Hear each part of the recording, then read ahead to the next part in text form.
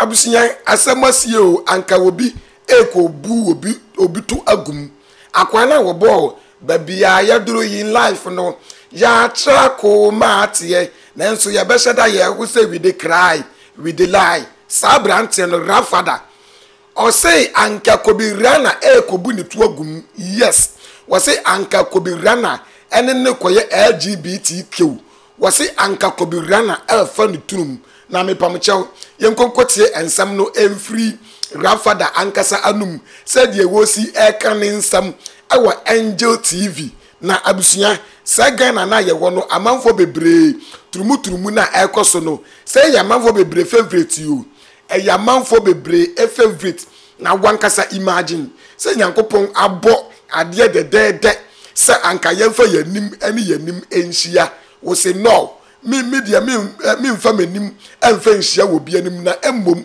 medi manim ebekọ akohia menyonko be mato na wagimi say wo di wanim ebekọ akohia wo nyonko be mato abusunya na sanoma we nyina start free hin na dia be na de sanoma we mu nyina akora eba say nipa de tani betena say me de I won't chop the connection na emmom I will chop abusunya menyonko to yenche say the Fadda is Exp0ses Kobby Rana was say anka obu ni tu agum na nyame ena ye na dum tie hwe de esi ye asem esi otogo re asema asem we de me ntumi nka sebo semo nyina mo kai enwuma nanse ya be richi babo mame baby aye duro in life no ya tra komatie bi anya blogging Fadda se sada ya on say we dey lie ba yo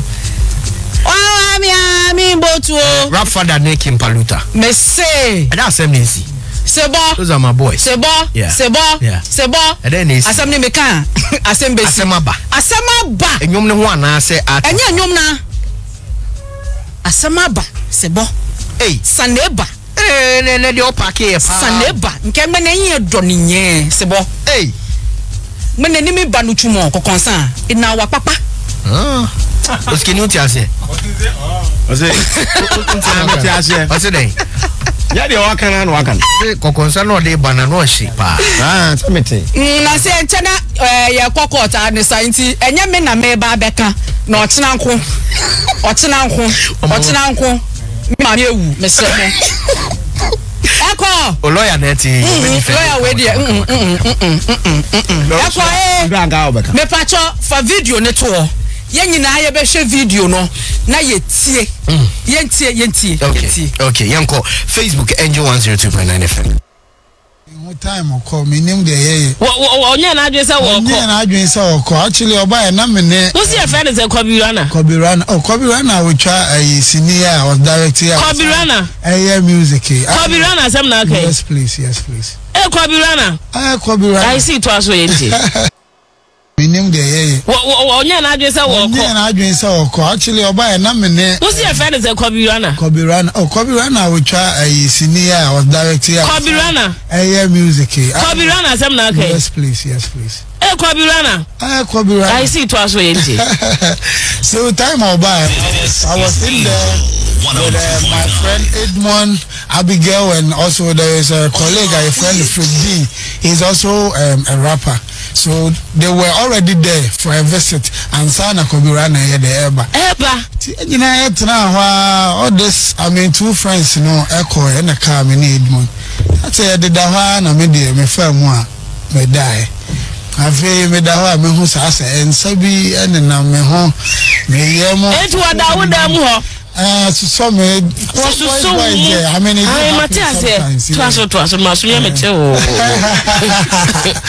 enti ajame de me da ho ena na de na ye kasa na fa me ti afi me da ho me hu se nsa bi ena na kokomu to me be fa me sire mu anti afi na me be akọ na ye duro me boxer shorts duro me so man kai say me invite me go bi ase o me Two business and say the free hair.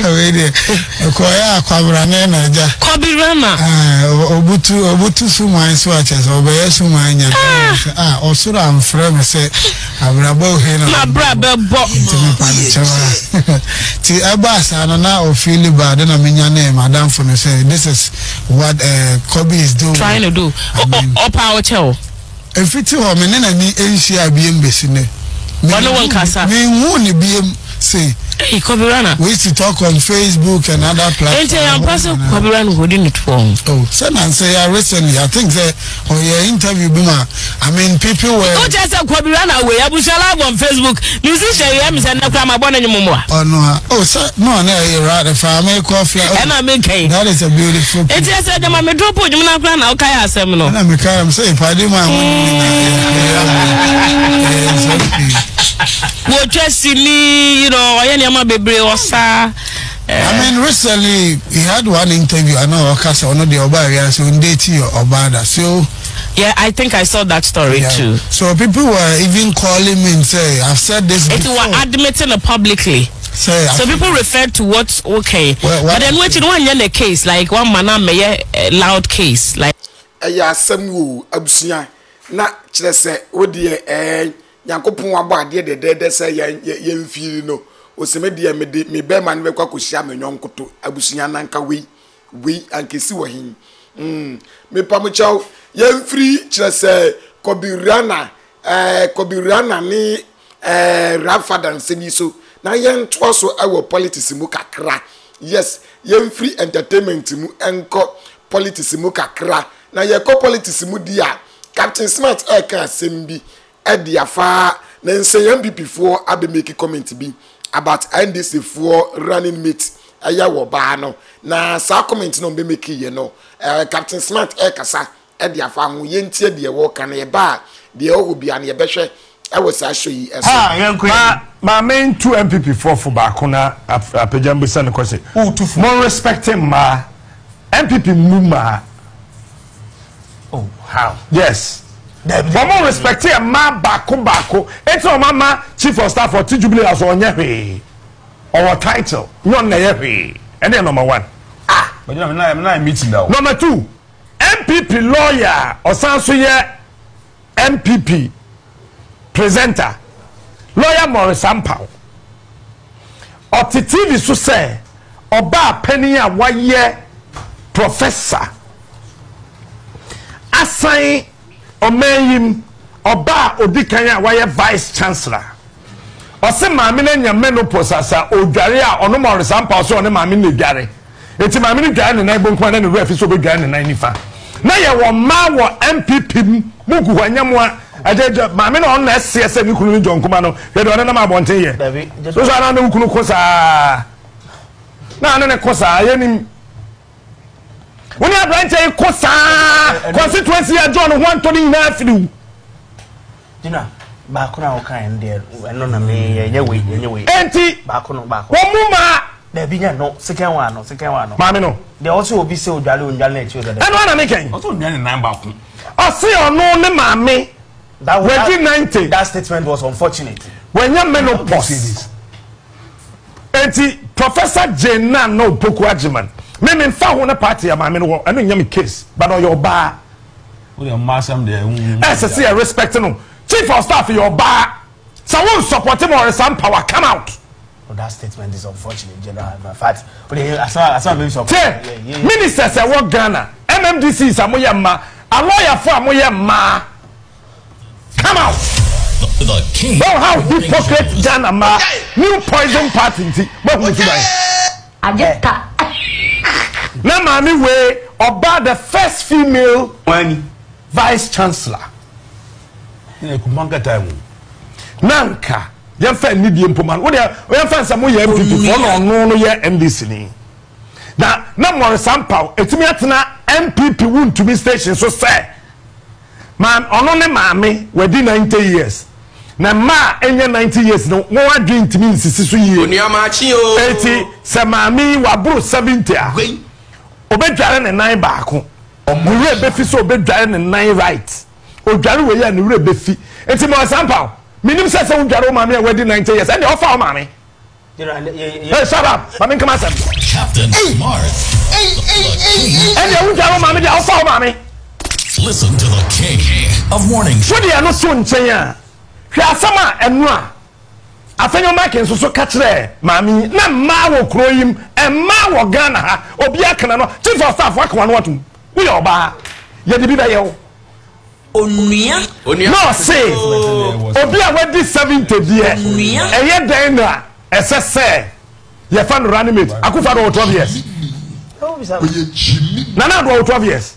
Oh. Oniama o. Yes, party be the MPP. Na party ba koso. Yes, you have new poison party. Jingle bell for. More respecting ma. More respecting ma. Sam obi catch them map. Patricia Pede.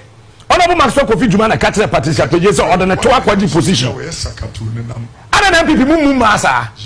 Enso Captain Smart say Wodi matemu ana Kevin Taylor hoso nipa.